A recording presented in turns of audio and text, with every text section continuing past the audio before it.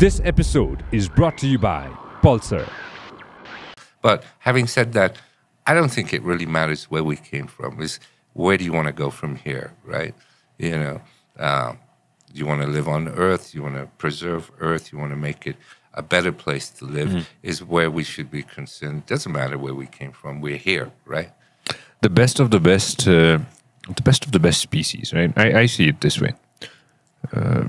Imagine this: we're all Africans at the end of the day, right? We all started from there. That's what they say. So I believe that too. All the monkeys, the best of the best monkeys, the best of the come back to the monkeys. The best of the best monkeys made it through, right? The most cunning, the most brave, the most powerful made it through. Okay. Again, all right, let's say we evolved, right? The brains evolved, the dicks evolved, everything evolved. and then here we are, right? So think about it. Our ancestors, maybe, let's say our 50th grandfather, all right? The great-great-great-great-great-grandfather must have been a warrior or a fighter or something. That is why we are here. If he was not, you'd be dead. Yeah, yeah. Think about it this way. Hunter-gatherers, right? Always. You know, the only the best survive. It's nature's way of rooting out the weak from the strong.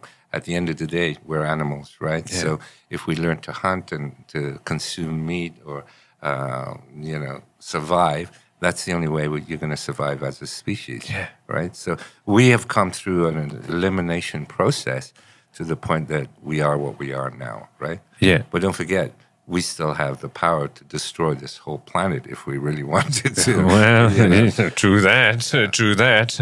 One click and we're gone. So let's say till 200 years ago, people were fighting. People were fighting. Nothing's changed, Sanjay. The people are still fighting. Imagine this: people are literally fighting with guns and swords and things like that. Right? Now, people are fighting with technology. Right. So what's going to happen in another 100 years or 200 years or 500 years? You know, that's crazy for me when I think about it. I think humanity, in a sense, has to rely on people, basically, right? On the goodwill of people. And it's all in our hands which direction you want to take humanity, on a positive way or a negative way, right? And that's up to the individual as a choice.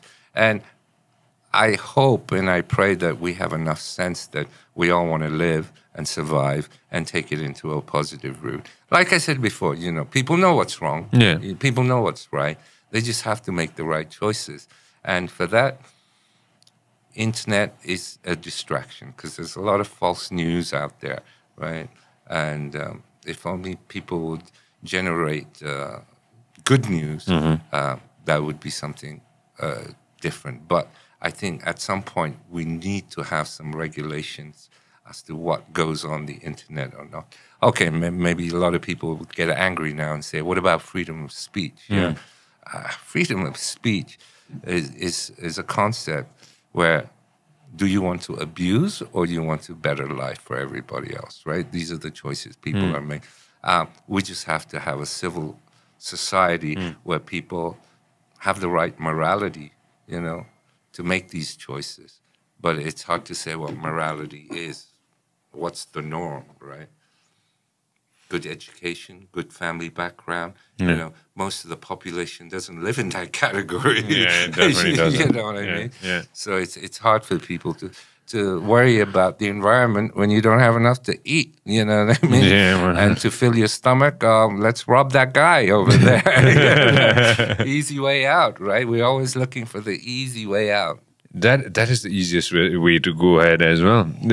I'm inviting somebody next week. I've got this guy called fantastic guy. His name is Kushal Gurung. Amazing guy. He's like a big brother. Sustainable energy. You know, he's done things in Pokhara. He's done things in Pokhara with biogas and wind energy. That, oh my God, it's phenomenal, right?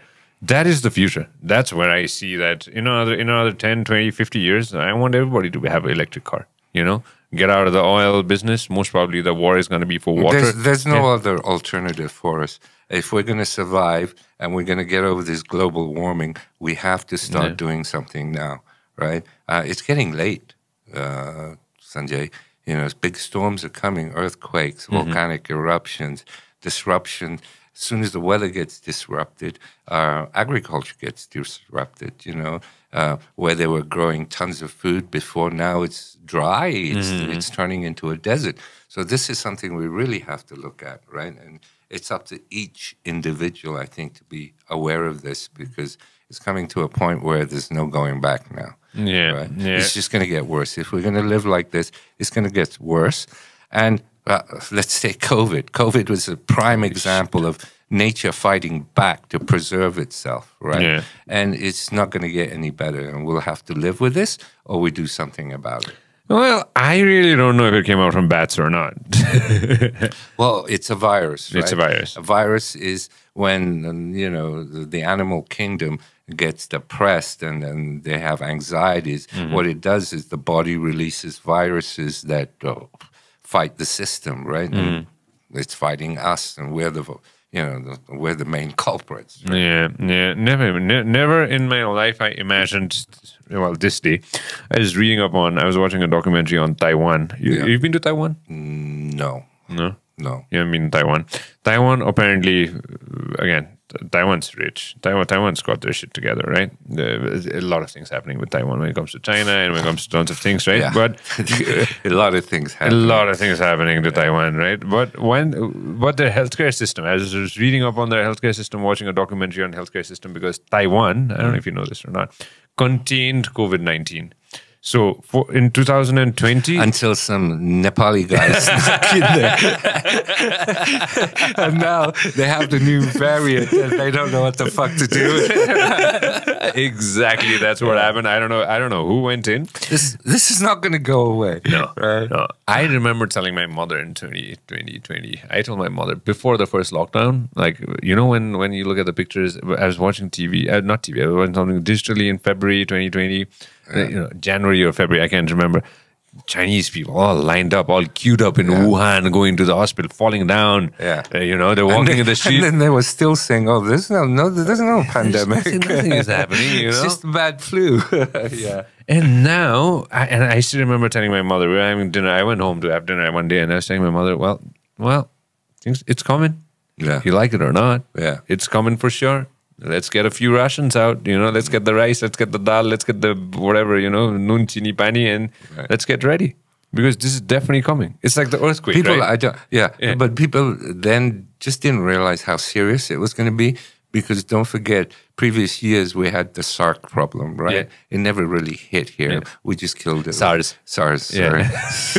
I've been correcting you forever now. But you know what I'm talking about. Yeah, I know. We had the SARS thing, and then they killed a bunch of chickens, and then they had the pig thing. They killed a bunch of pigs. Yeah. So it didn't really affect us at that time, right? Though we were aware. So when this came along, COVID came along, people thought it was going to be the same shit, right? Yeah. But it wasn't, No. It just wasn't. Because by that time, it's the same virus. Hey? Yeah. It's just mutated to COVID-19 now, right? Yeah. So nature's been trying to fight us since then. And if we don't get vaccinated, it's just going to turn ugly, and it's going to be horrible for everybody. It's going to be crazy. Yeah. There's no doubt on that. And I was telling my mother that it's going to come. You like it or not, it's going to be here. And here it is. Yeah. Here it is. We've all faced it. The weirdest thing for me when I look at it, right? It's everywhere. It's everywhere on the planet. And I look back at where it started from, and people are partying there. It's back to normal now. So I don't know what it is. I don't know how.